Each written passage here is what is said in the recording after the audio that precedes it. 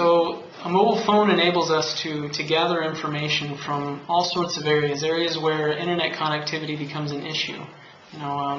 We now basically have a handheld computer in this distributed environment where we can pull information from all sorts of different areas, gather it in one area, and obtain meaningful information. And once you realize that you can install mobile applications on a phone which allow easy navigation and forms and all kinds of data entry, the possibilities start to become really limitless. Any sort of distributed information, be it weather, be it disease tracking, be it just merely profiling different rural farmers perhaps, all this information becomes available and easily and cheaply collectible via the mobile phone and just a simple SMS network.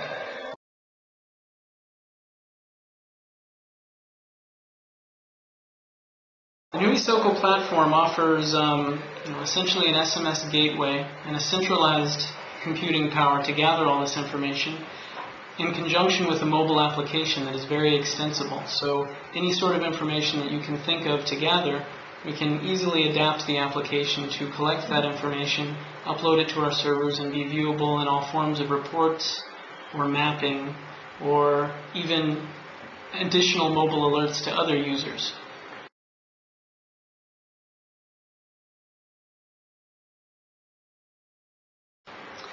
Right. So what I've developed is essentially a framework for developing screens, developing templates to create a form, any sort of form for data entry, and then alongside all of our server and web application components, we can then collect that information and disseminate it to our clients' needs.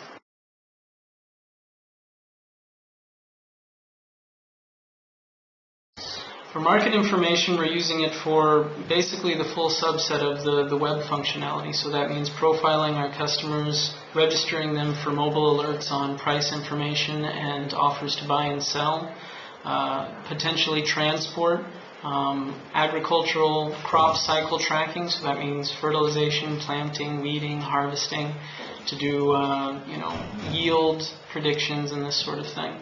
Weather alerts. The possibilities we're starting to realize really are limitless. Anything that you can gather in a short packaged message, we can collect and then use.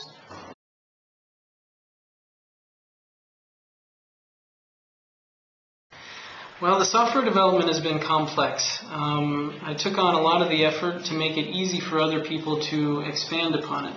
So if you're familiar with web development, it's very easy to develop a screen or several screens for this phone application.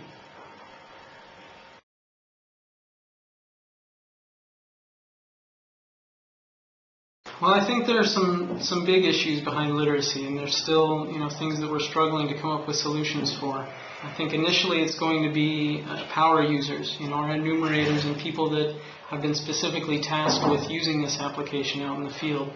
But if we can solve some of these problems, maybe it's voice or sound or pictures.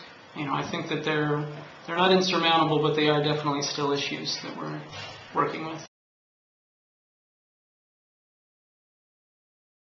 And the Mobi application launched at the beginning of May, and we'll continue to enhance it throughout the year. And the name Mobi application, comes from where? Well, it comes from the mind of Mark Davies, but I think it's just something short and kind of catchy that we stuck with. They are the Catalans of Africa.